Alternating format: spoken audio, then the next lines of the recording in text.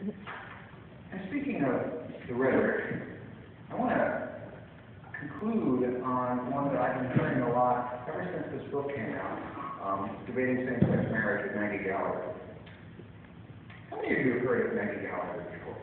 Okay, Maggie Gallagher is the founder of the National Organization for Marriage, which is fighting against marriage equality across the country and pouring all kinds of money, millions of dollars, into states like Washington and Maryland right now, in Minnesota, to fight our right to marry.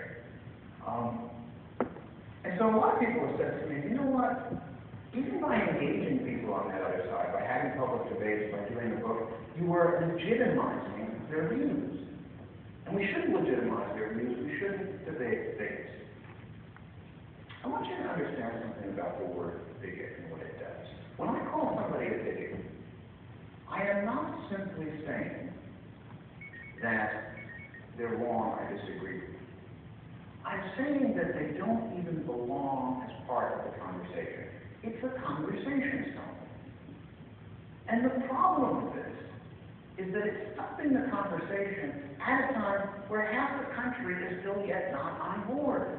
This idea that we shouldn't even dignify this stuff with a response. And so what's the alternative? The alternative is we don't actually respond to it. And I think we see way too much of this now, where instead of talking to each other, we talk about each other, we label each other, we demonize each other. And to be clear, it's not just one side that's guilty of that. In fact, for many years, most of it came from the other side. Anytime the other side would label people like me as deviants, as perverts, even as sinners, Satan's agent, all that kind of stuff, it was a way of suggesting this person does not deserve to be taken seriously. We marginalized them, we took them outside of the conversation.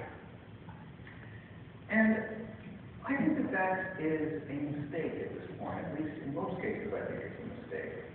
Partly because I think that our fellow human beings just deserve respect even when they're wrong. And partly because I think we want to make progress on the issue, and we're not going to do that unless we actually engage the conversation.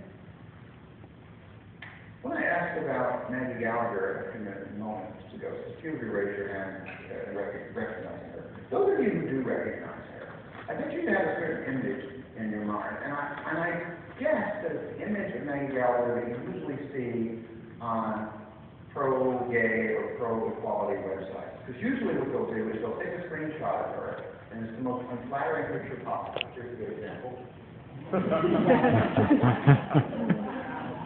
If you do a Google image search, more of the images will come up like this than a normal looking image. Now, let me say as somebody who does a lot of public media work, it's not hard to get an unflattering picture of someone in a screenshot from a video. In fact, in some ways, it's harder to get a decent picture of someone. I know when I travel to schools and there are photographers taking pictures of me while I'm speaking, half the time it looks like I'm doing something obscene with my mouth. Live action shots are just not usually flattering for most people. And I actually know it isn't Maggie Gallagher. I've spent a lot of time working with her over the years. This picture is really a little bit hard to see. But when I show this picture to people, now this is after we did an event once in New York, when I show this picture to people, they're often surprised. She looks human. She looks like she could be like the barefoot consensual sister or something. The glowing cross in the background is a bonus, right? That's just I noticed that I told my partner, snap this picture quick. Look, Maggie Gallagher is, for many of us, very similar to our relatives, our neighbors, our fellow churchgoers. I mean, she holds views that a lot of people we know and love hold. And so we shouldn't be too quick to just label that as outside the realm of polite conversation. And there's a reason to do this that goes beyond securing our legal rights. And it goes beyond just basic respect and decency for people like me. It has to do with the people who come after us. And this is something that's kept me going for many years working in this debate, which sometimes can be exhausting and sometimes can be thankless. About half the country is still not on board with marriage equality. And there's the thing about those people. They have kids, sometimes a lot of kids. And those kids, some of them grow up to be lesbian, gay, bisexual, or transgender.